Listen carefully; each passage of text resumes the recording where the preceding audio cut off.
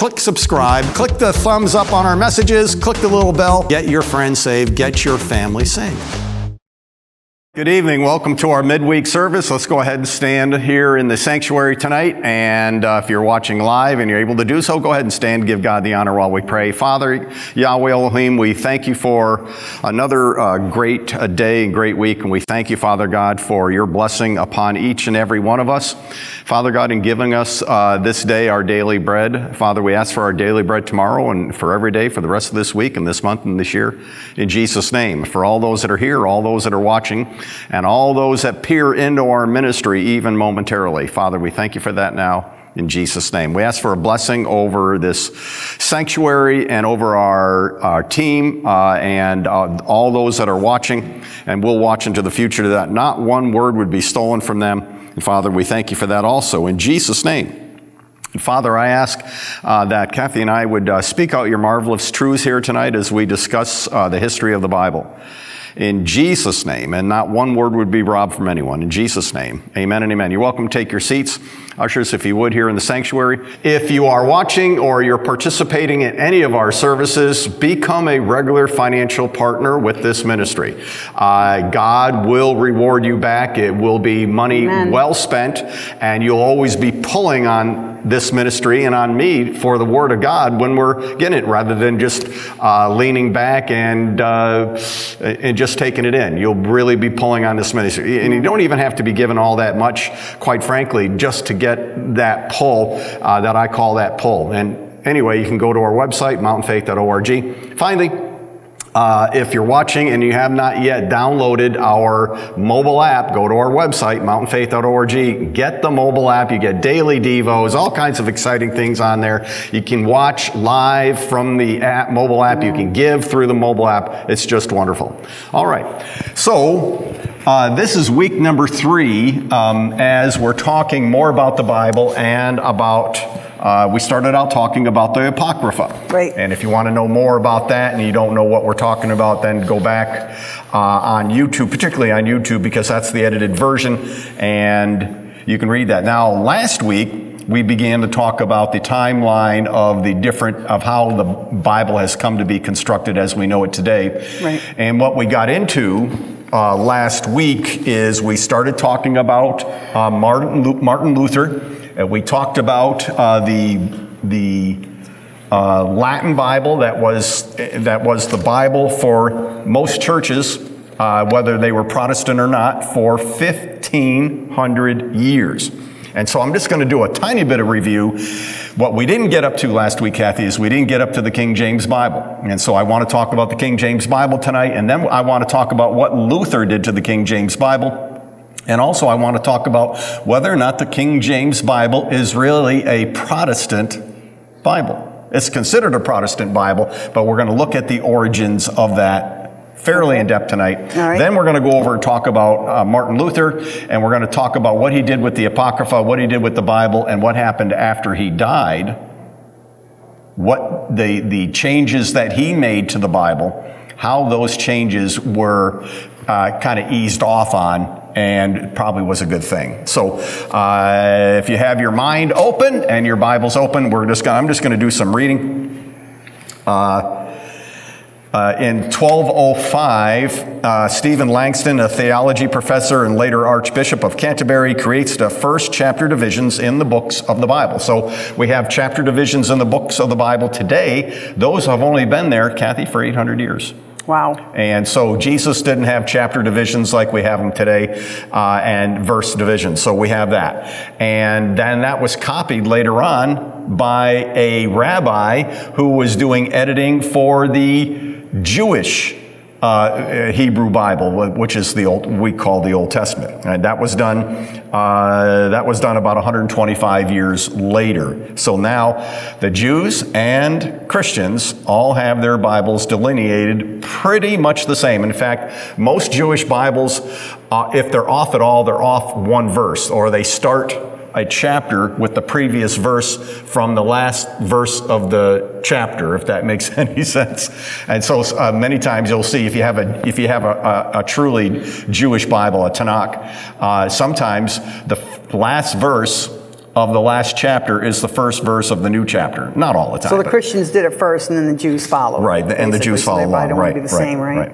In 1382 AD, of course, John Wycliffe and his associates, in defiance of the organized church, believing that people should be permitted to read the Bible in their own language, began to translate and produce the first handwritten manuscripts of the entire Bible in English. These included 39 Old Testament books, 27 New Testament books, and 14 Apocrypha books. And again, this Apocrypha thing is a really big deal. A lot of people haven't really followed the fuss over it. That's right. But it is a really big deal. It's a big deal because it's been there and taken out and put back in and taken out. Right. People are only looking at the last maybe, what, 100 years? But it's been, but the Apocrypha has been around for, you know, thousands. Right. So, right. Yeah. Apocrypha's been around for 2,500 years anyway. I didn't even realize that history. And by the way, John Wycliffe, they produced handwritten Bibles. So they produced, I don't know how many they produced, but they didn't actually produce all that many. I have that number here. Anyway, so the Bibles were handwritten, and they had beautiful graphics. Can you imagine having a handwritten Bible? I just think that that would be wonderful. Yeah. And there weren't very many of them that were done. But later on, 44 years after his death, the church hated him so much that they had his bones dug up, crushed, and then scattered into the river in order to symbolize that he'd been cast out of the church. I think it was a little late after he died. I think so. But you know, some people get so mad they're not realist, right? It's not even Christian. That's not even a Christian behavior, really. Okay, in 1455. Now this happened back in 1381, 1382. In 1455, after the invention of the printing press, Johannes Gutenberg produces the first printed Bible. This is in 1455 in the Latin Vulgate. So the very first printed Bible was the Latin Vulgate Bible.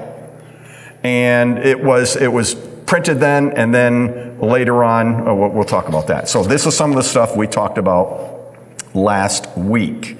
In 1516, a guy named Erasmus produces a Greek New Testament, a forerunner to the Textus Repsis. It was a milestone that it was the first non-Latin Vulgate text of the Scripture to be produced in 1,000 years. So this is only 522 years ago. 522 years ago. So all these changes to the Bible have been predominantly recent. So up until 1500s, the only Bibles that you could get were in Greek, in Hebrew, or in Latin. All right, and the whole world wasn't just speaking those three languages. You got French, you got German, you have English, and English was on the rise significantly at that time. So Martin Luther was responsible for the German version. Right, and I'm going to read that in a moment. So in 1516, we see the first Greek New Testament forerunner. It was the first non-Latin Vulgate text to be produced in a millennium. All right, so that was really exciting. All right, and the reason why is because they found that the recopies of the Latin Vulgate had gotten, remember, that's not being printed off of computer. It's being handwritten. So many changes have been made to it, and the Latin Vulgate was supposed to be an exact copy off of the Greek Old Testament, which was produced right around 200 BC. And there were so many changes and so many errors, not on misspellings, but on just that all these men that were doing this were saying that it would be hard to be a Christian reading the Latin Vulgate at that time because so many changes had been made to the Latin Vulgate. Mm-hmm. And of course, you weren't keeping Bibles for 1,000 years, so you didn't have an original to go back to, right? So he went back to the original Greek. When I say original Greek, he went back to the Greek Bible that was called the 70 Bible because it was produced by 70 interpreters of the Hebrew into Greek for Jews that wanted to be able to read their Tanakh in their Greek language. If they were living outside the country, they were already reading Greek and learning Greek and whatever. Okay. All right.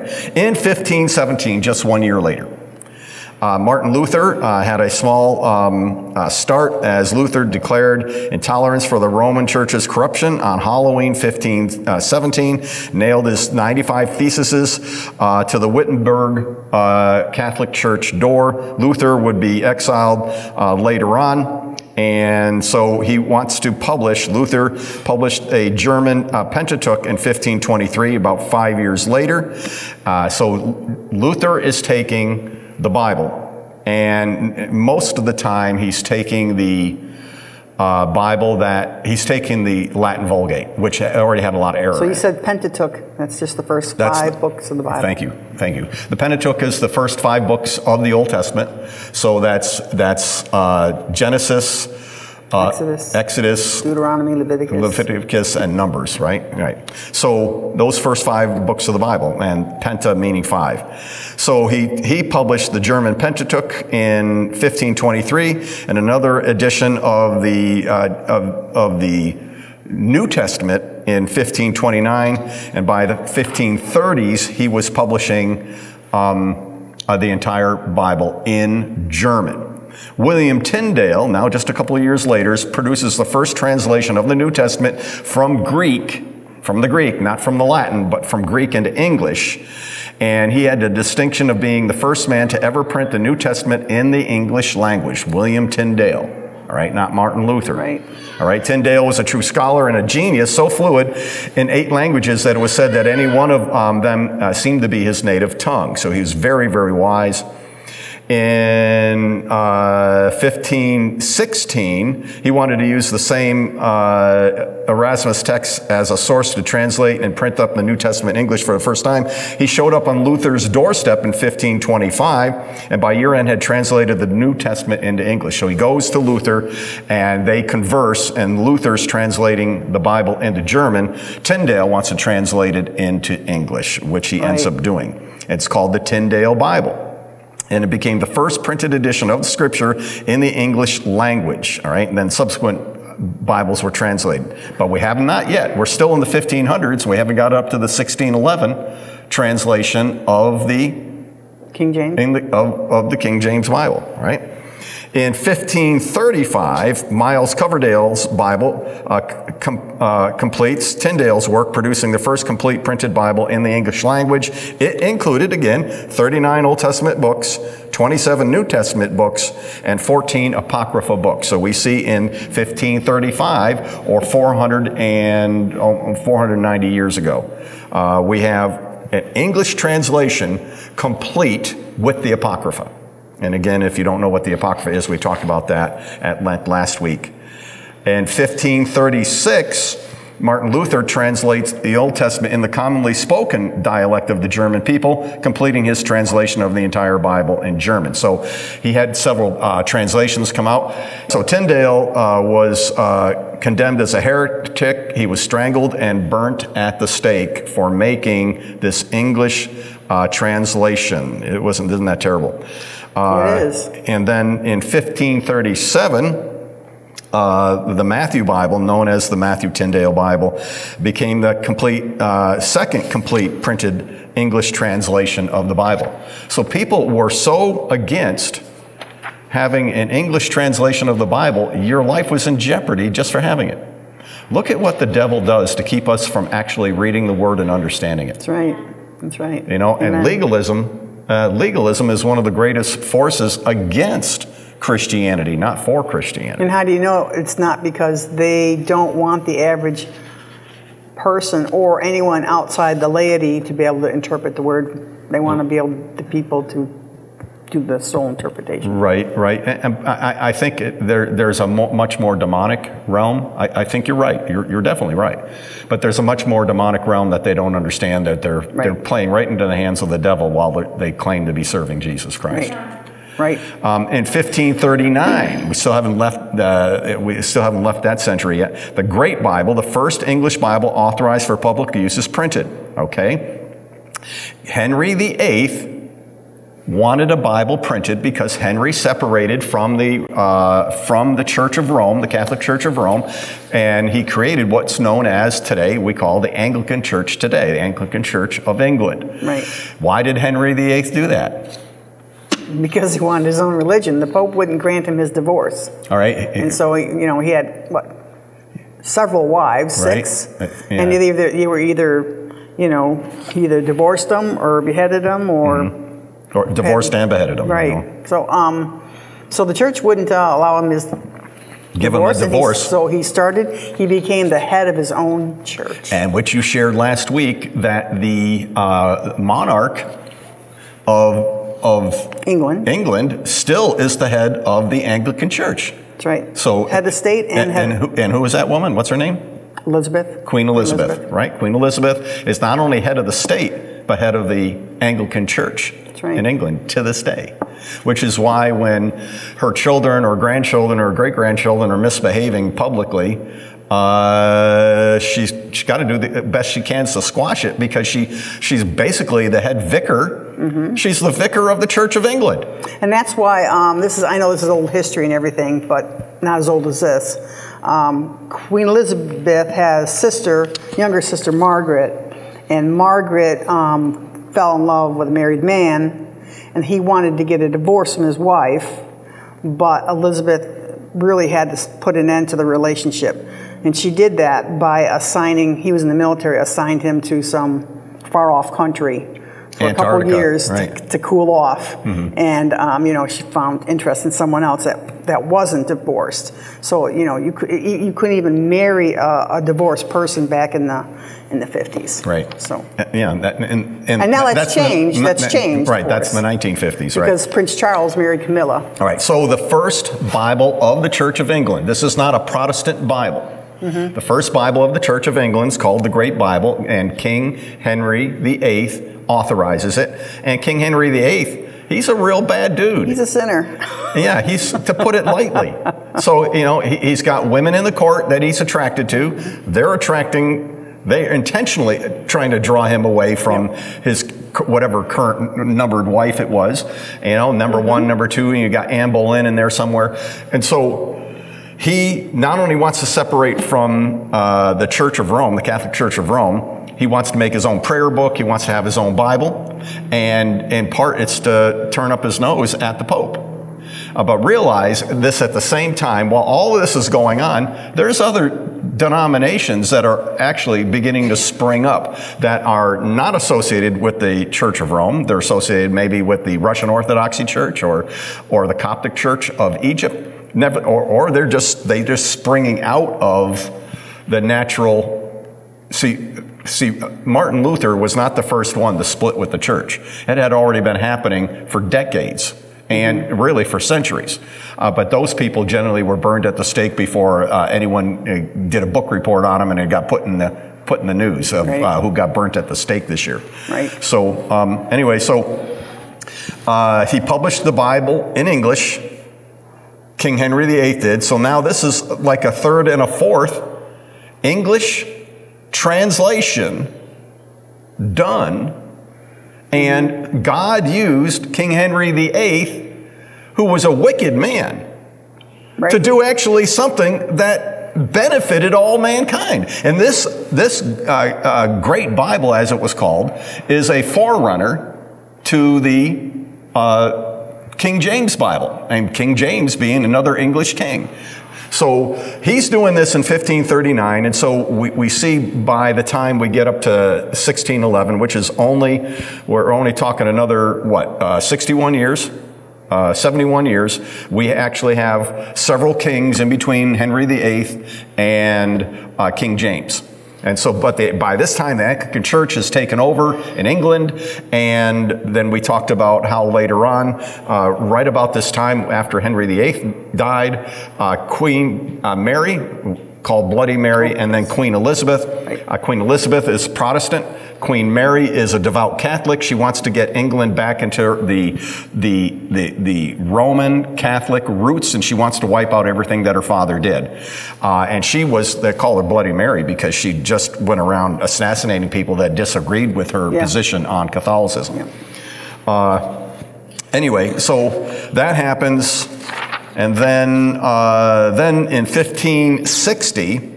The Geneva Bible is printed in Geneva, Switzerland. It was translated by English refugees, and It becomes the Bible of the Protestant Reformation. So the Bible that was the first Protestant Bible was not the Great Bible or the King James Bible. The first Protestant Bible was the Geneva Bible.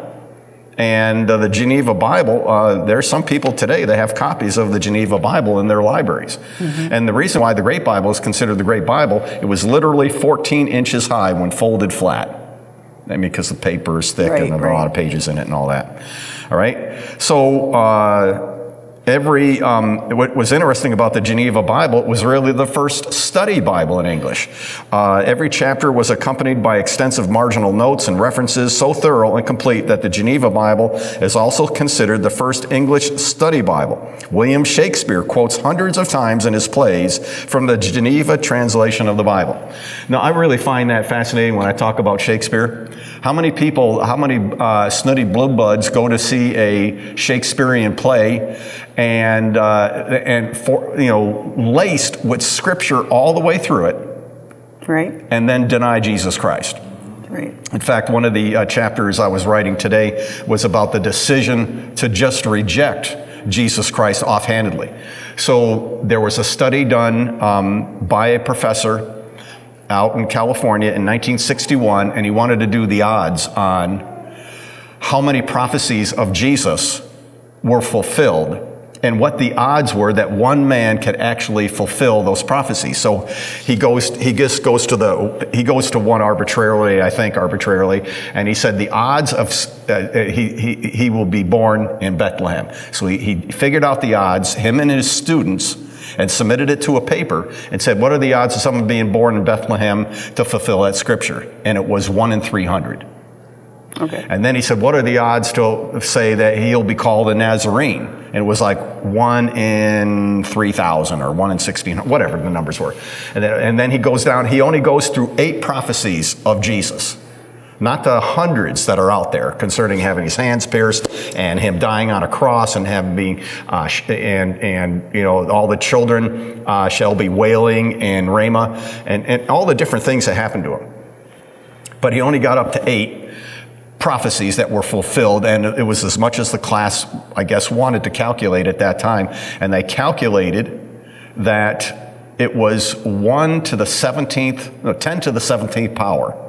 So it was like 100 million billion chances that one man could fulfill just 8 prophecies of Scripture all in one man. Wow. So the end result is this, that it's not like people can't believe in Jesus. They make a decision they're not going to believe in Jesus. Right. It's actually a decision.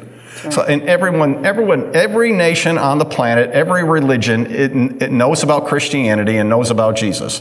But those that go to see Shakespearean plays, you walk out of a Shakespearean play and you have to make a decision that the God, Yahweh God, is not the God of the universe. You have to make a decision that Jesus is not his son. When Shakespeare himself acknowledges, as a Christian, acknowledges Jesus as Lord and Savior. Right. Right? You know, how many people that walk out of Shakespearean play today or see a Shakespearean movie go, nah, I'm not buying it. I love the play though, but I'm not buying this Jesus thing. Anyway, so every chapter, in fact, this Bible gave us a lot of slang terms that we use today that was later used in the King James Bible, as I'll talk about.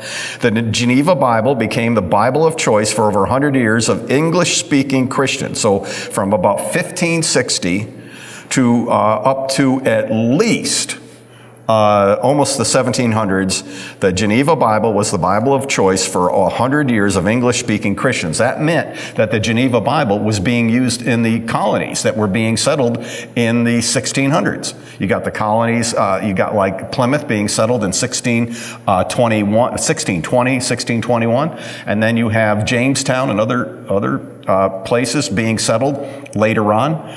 I was reading, you saw me, this happened to me, so I'm reading this book, this autobiography of Benjamin Franklin, and he goes on for a whole chapter to talk about this evangelist that he met and became great friends with until his death, George Whitefield from England.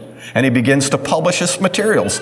And even though at the time he's skeptical about Christianity in general, he really likes this guy. And he says the guy was the real deal. And then so I decided to go and read on George Whitefield out of another one, and I read some of that to you. Right. And so these guys, George Whitefield, and these guys in the middle 1700s were not only familiar with the Geneva Bible, but they were also familiar with the King James Bible in depth. Anyway, so the Protestant Reformation uses the Geneva Bible for over 100 years, right? And then now, in 1582, dropping its 1,000-year old Latin policy, the Catholic Church of Rome produces the first English Catholic Bible called the Reims New Testament from the Latin Vulgate. So it doesn't go back to the original Greek, right? It just goes back to the Latin Vulgate, so, which means it's going to have a lot of error in it. I happen to have on my computer copies of what's known as the Douay Reims New Testament, and I'm able to reference that and see what's being said in that, and I can have 8 reference frames come up on just one scripture. And I can just scroll down as if I'm reading the Bible and read all 8 reference frames. And the Douay Reims is one of them that I look at. All right, so by the 1580s, the Roman Catholic Church saw that it had lost the battle to suppress the will of God, to have the Bible available in native languages. We found out last week that they were being translated into French, into German, into many other languages by this point. Into Spanish and Portuguese. Anyway, so in 1582, they surrendered their fight for Latin only and decided that if the Bible was to be available in English, they would at least have to give it the Roman Catholic seal of approval in an English translation. But they used the corrupt and inaccurate Latin Vulgate as the only source of their text, and they went and they published the Bible anyway with all the distortions and corruptions that Erasmus had revealed and warned about 75 years earlier. Because it was translated at the Roman Catholic College in the city of Reims, it was known as the Reims Bible. The Douay Old Testament was translated by the Church of Rome in 1609, which is where I get my Douay Reims translation in my computer. So the Douay Old Testament and the Reims New Testament was put together, and they made that available together later in 1609. In 1592, Pope Clementine revised the Latin version of the Vulgate and brought it back to its original Greek roots of accuracy, and it became the authoritative Bible of the Catholic Church all over again. In 1603, Queen Elizabeth, who ruled from 1558 to 1603, with the death of Queen Elizabeth, Prince James VI of Scotland became King James I of England. Now, this is where we're going to get the King James Bible. This is all happening in 1603, really only 20 years ago, 23 years ago, 22 years ago. All right, so now we see the entrance of Queen Elizabeth dies. Her successor is King James of England. So it goes like this: Henry VIII, Bloody Queen Mary, and then Queen Elizabeth, and now King James I. All right, and they announced a desire for the Protestant clergy approached the new king in 1604 and said that they desired to have a new translation to replace the Great Bible of 1568. They knew that the Geneva version had won the hearts of the people because of its excellent scholarship and accuracy and exhaustive commentary. However, they did not want the controversial marginal notes, which talked about anti-pope stuff all the way through it, and called the Pope the Antichrist. So was James a Catholic? James was Protestant. Okay. All right, and so when did it come out in print that the Pope was the Antichrist? It came out with the Geneva Bible, because it was in the margins. And by the way, I have Matthew Henry's commentary that was written in right around 1725, I believe. And I have the 6-volume set, and some people watching tonight, I've given them sets of the Matthew Henry commentary. It's an expensive set, but it's worth it because it's good. One of the interesting things about Matthew Henry back in the 1700s, they hated the Pope. And anything they could do, this is important to our study, they hated the Pope so much that anything that even smelled Catholic, they tried to pull out of anything. And anything that smelled Catholic could be just wearing robes or having a service, which the Catholics didn't come up with on their own. Do you know where the Catholics and the Coptic Church and the Russian Orthodox Church got basically I'll call the air and the drama of a service? They didn't make it up. It came from Judaism. It came from the priest going into the temple and worshiping and honoring God, and the priest coming back out and wearing robes that were specifically designed in the Mosaic era to be absolutely beautiful, and the temple was to be beautiful, and the array was to be beautiful. Remember what the queen did when she came into Solomon's presence? She said that his steps going up to the house of the Lord and everything else, the excellence of the cupbearers and everyone, she said there was no spirit left in her. God wanted the church to have such excellence. That's right. And so, I remember when we first went on television, one of my employees at the time said, well, it's good enough for God. And I've never forgotten that. And I've heard other people say that, well, it's good enough for God. No, it's not. We should be so excellent that if some visitor comes here, right, there'll be no more spirit left in them. Right. That they will go, wow, the pastor preaches with excellence. The church, the people waiting on us and greeting us at the door, they're doing it with excellence. Right. Everything about this ministry, everything about churches in general ought to be excellent. Not just the way the church looks, but right down to the message. Which is why I don't dust off messages and drag them in here. Right. And I go, oh, well, if it's good enough for God. I got every message I've preached. I was looking at them yesterday and this morning. I got every message that I've preached going back to prior to starting this church. Then yesterday I was looking at messages from 1998. I was looking at messages this morning from 2003. I think I'll just dust off one of those messages. How many people heard my message from 2003 on the Holy Spirit? Okay, good. I'll just dust that off and bring that in on Sunday. No, I won't. Except for now you're smarter. You can't really do that. I mean, I preach too. And, you can look at a message that you preached in the past and then, as you say, dust it off. But the Holy Spirit wouldn't let you do that. If you really had the Holy Spirit in you, He would force you to relook at it because now you're older, you've been through more, you've read the Scripture more, and you understand it at a deeper level because, like we say, the Scripture's got several layers. So maybe when you wrote that first message in 03, you were down on layer 2. Well, you could be down on layer 12 now. You know what I mean? And so it's really difficult. I'm just saying it's very difficult to take that old message and dust it off and preach it because your heart and your mind and your soul, it's just not there anymore. Mm-hmm. And you can see from writing that how immature you were and how much you've grown. Mm-hmm. Mm-hmm. That's right. Back then, I didn't know any Hebrew in 2000. Well, I didn't know much Hebrew in 2003. I didn't know enough Hebrew to throw it out there and act like I knew it. Let's just put it that way.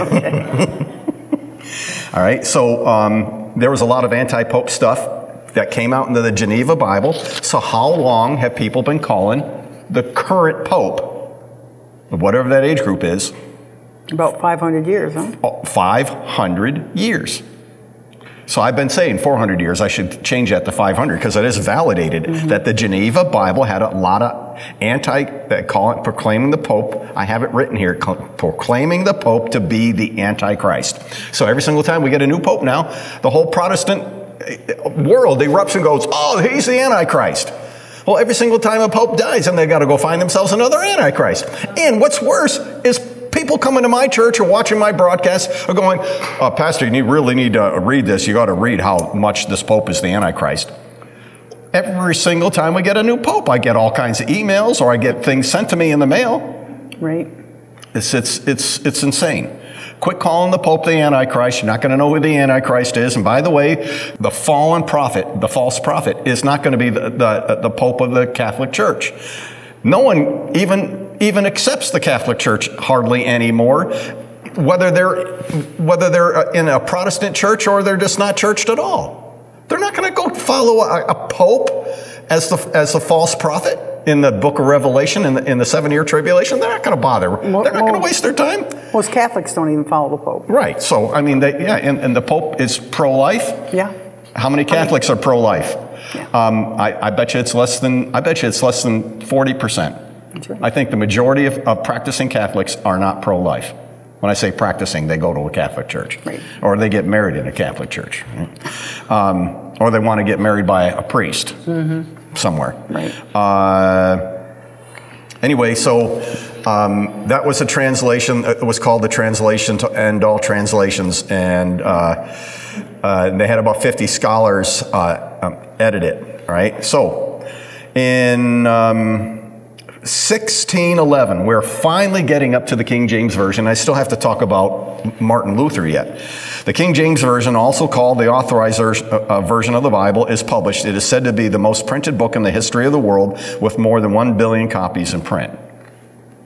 From 1607 to 1609, the work was assembled. In 1610, the work went to press. In 1611, the first huge 16-inch tall, okay, it's lying on its side like this. It's 16 inches tall.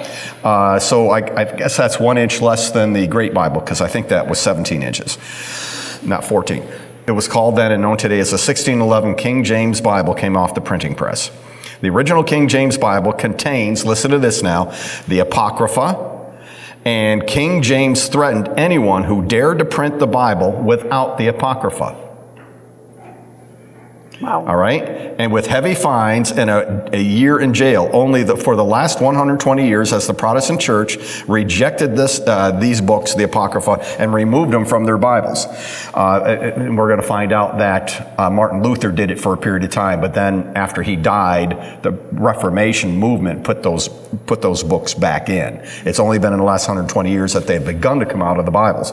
This has left most modern-day Christians believing that the popular myth that is something that Roman Catholics came up with the Apocrypha. When it was available to Jesus in his day, when it was in the early church and read from. Now, you don't have to believe that the Apocrypha is inspired, but it is great reading. And without the Apocrypha, you wouldn't have Maccabees 1 and Maccabees 2, which talks about how the Maccabees got back the temple from Antiochus, and who slaughtered a pig on the altar. It's a true story. And not only a true story, but today we have Hanukkah, or the Festival of Lights, which comes out at Christmas time. Oddly enough. Can you imagine a festival being called the Holiday of Lights back 2,000 years ago? And who would have thought that the Holiday of Lights today is both Christmas and Hanukkah overlapping one another? Isn't that something? Yeah, that's awesome. And God got that all figured out. Yeah. Anyway, so a lot of people today believe the Apocrypha is Roman Catholic, when it's not. But we've been told to believe that from modern day teachers that are not so scholarly in their research. Right. Okay? And when I do research, I don't come to my pulpit or sit up here and read anything that I haven't researched for long periods of time. In fact, this study, I was asked to give this study 5, 6, 7, 8 years, 6 years ago, 7 years ago, in 2014. Since 2014, I've been assembling this information. So I've spent a lot of time before I brought the Apocrypha and all this other teaching to you until I felt confident that I knew what I was talking about.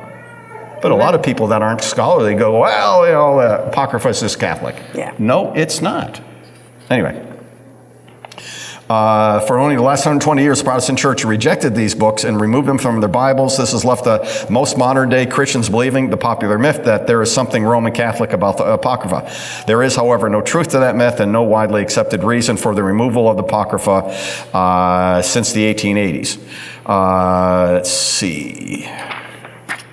The Anglican Church's King James Bible took decades to overcome the more Protestant Church's Geneva Bible. One of the greatest ironies of history, though, is that many Protestant Christian churches today embrace the King James Bible exclusively as the only legitimate English translation, yet it is not even a Protestant translation. Remember where the word Protestant comes from? Protesting. I am protesting this. Now, King Henry VIII was certainly protesting Rome because he couldn't get a divorce by the Rome's Pope. But that's why he broke away from Rome's church. But he kept everything else pretty much in the same high mass order, which is why you see giant churches in England, why the Anglican Church in England still loves to have people in these mass churches. That's right. Okay, anyway. Many Protestants are quick to assign blame for the persecution of the Roman Catholic Church, but I want to note that even after England broke from the Roman Catholicism in the 1500s, the Church of England, the Anglican Church, continued to persecute Protestants right through the end of the 1600s. They burned them at the stake for not using the correct Bible. And I have some examples of that here today. Protestants today are largely unaware of their own history and unaware of the Geneva Bible, which is textually 95% the same as the King James Version. But the Geneva Bible has some things that are much more accurate than the King James Bible. And people will probably get upset over that, but that's just giving people the history and the truth here, okay? The only way to obtain a true unaltered 1611 version of the King James Bible. Now, I talked about the 20 or I think 24, you got the King James Bible, plus you have the New King James, plus you have translation updates that occurred every decade or so since 1611, or you know, maybe not as often as a decade, but people were updating the King James Bible to get either error out of it or get it into a more readable English verbiage language. And so a lot of people, in order for you to obtain an unaltered 1611 version of the Bible, is either to purchase the original from pre-printed before 1769, or get a facsimile reproduction of the original 1611 King James Bible. And by the way, I'm going to do that.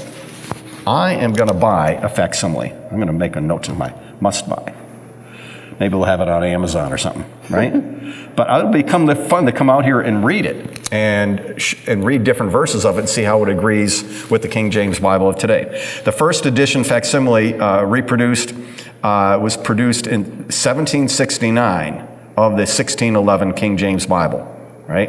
It has 20,000 spelling and punctuation changes and over 400 wording changes made to the original 1611. Okay. All right, now, before I go on any further to translations, what I want to do is talk about Luther and the Apocrypha, okay? So, by 1522, Luther had translated the New Testament and completed the full Bible by 1534, which included what is called today the Apocrypha. These extra books are originally from Judaism, not from Catholicism. The Apocrypha was written prior to Jesus going to the cross, every single one of them. Right, they're written by Jews. They're written by Jews. And they're stories of Jews. And they're stories of Jews, right? So you've got Judith, right? And Tobit. The Maccabees 1 and 2, Wisdom, Sirach, Ecclesiasticus. Right, very good, Kathleen. You're hitting on all cylinders here. Good memory. We read them for a long time, and I have a NASB which doesn't have the Apocrypha in it, but I mean, we read, you know, all growing up. I always thought the Apocrypha was exclusive to Catholics. Obviously, I'm wrong.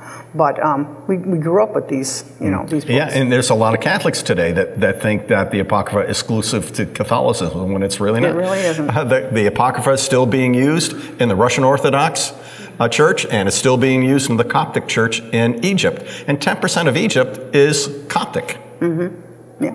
Right? Amen. Amen. Anyway, Luther did not translate directly from the Latin Vulgate. For people back then, that amounted to heresy. He actually he learned Greek the usual way. And so then he could translate Greek into Latin or Greek into German, which he started to do. And this is why he found out that the Latin Vulgate had a lot of error in it. He just said, okay, this is error. So part of his problem wasn't with the Catholic Church. It was with how badly the translations kept on getting worse and worse.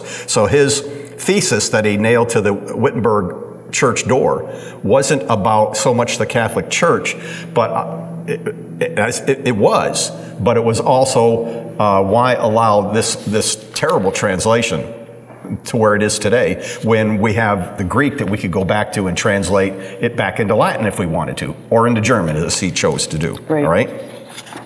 All right. Wycliffe included the Apocrypha. He also threw in 2 Esdras and a bonus, called a bonus letter, Paul's letter to the Laodiceans, which we don't have today in the Apocrypha today. Right. All right. So now, what happened in the King James Version or Authorized Version of the 1600s? There was a lot of new slangs that came out of the both the Geneva Bible and then later the King James Bible. Many of these are turns of phrase. By the skin of my teeth is in both the Geneva Bible, as am I my brother's keeper. I came out of the Geneva Bible and the King James Bible. The spirit is willing, but the flesh is weak. These are all terminologies that we say very quickly today if we're in Christianity. But the way that if you were to translate from Latin into English or Greek into English, you wouldn't have translated it that way. Some people are a law unto themselves.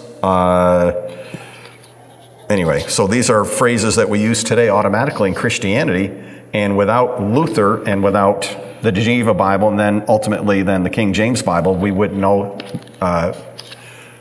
phrase sections of the Bible.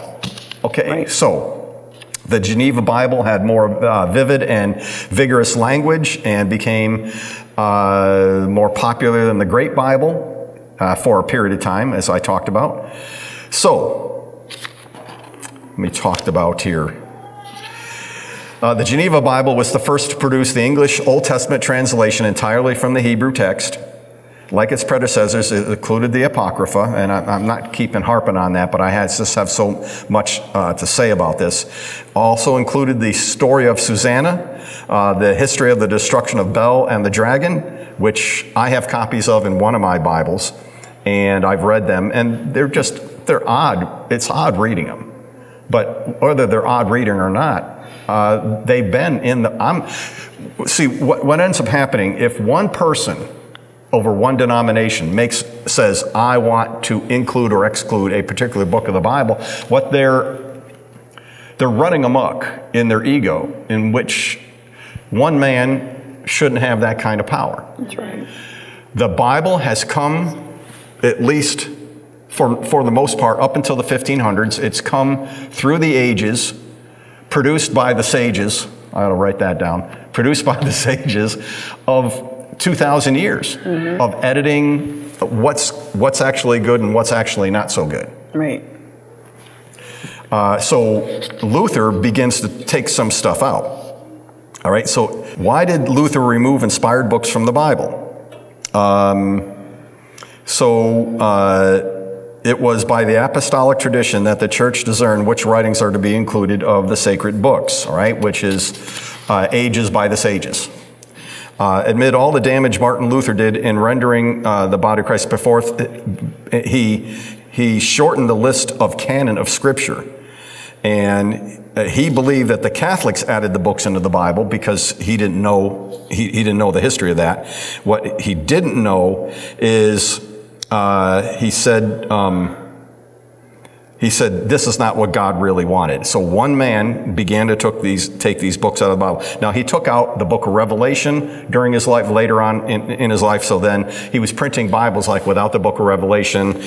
And Luther claimed that whatever celebrated Judaism or what celebrated Catholicism, he just arbitrarily threw them out.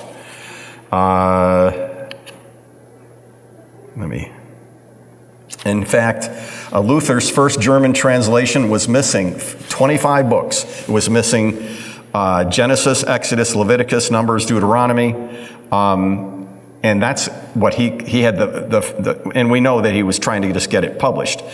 He said, he referred to the book of James in the New Testament. He said, straw not worthy to be burned in my oven as tinder.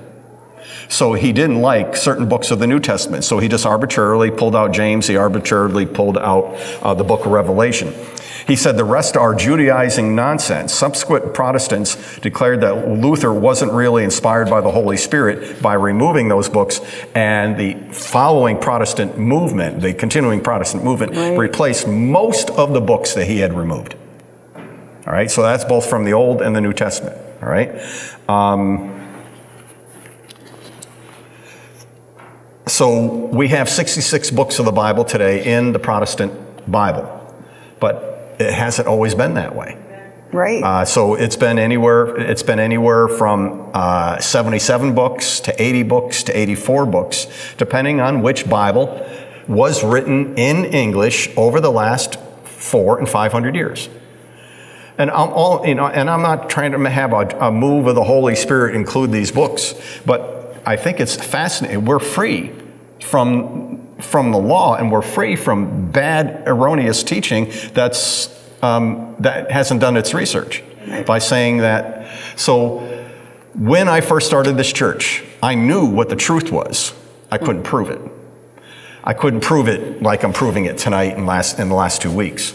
But I am very careful to quote from the Apocrypha until, of all things, I started to see, back about 15 years ago, big name preachers that are completely anti-Catholic reading from the Apocrypha in their messages, actually reading it from the pulpit. And I thought to myself, I got to get over this fear of being judged by my peers.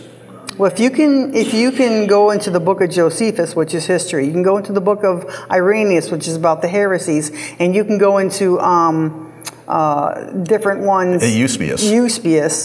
Then why can't you go into the Apocrypha, which was in the Bible? You know, and like I said, Josephus wasn't in the Bible. I just got an education from this as well. I did not know that those were not. I've always thought they were exclusively Catholic books, and I thought that people were missing out because there's a lot of good information in there. Why would you remove the Book of Wisdom? Right. And if you read the Book of Wisdom, which is in the Apocrypha, you go, who pulled this out? Yeah. So it's only been missing from Protestant Bibles for 120 years.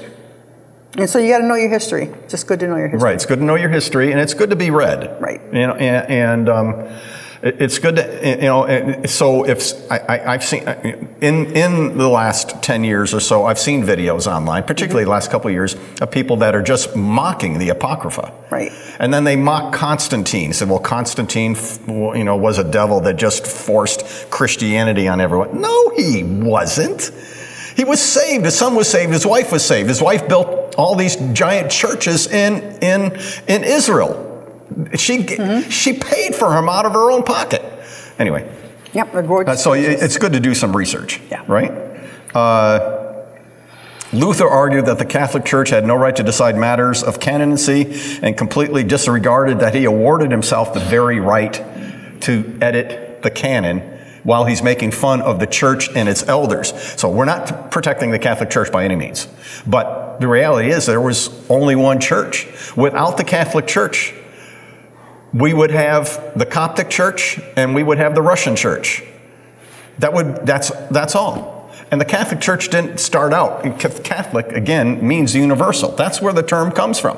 The term Catholic is used in Irenaeus' 600-page book. I've read almost every page, repeatedly. I mean, it's a book that I've dog-tailed. And he uses the term Catholic repeatedly to refer to the universal church. And why should the universal church be united on everything? Because it is, as a universal church, it should be united to the unsaved world. Why did we move? That's right. Irenaeus points out how we began to move to Sunday worship and not Saturday worship is to show us ourselves unified. Right. As a church, that we're not copying Judaism. But there's other really great reasons why. Bible we Americanize that word, but that means books. Right.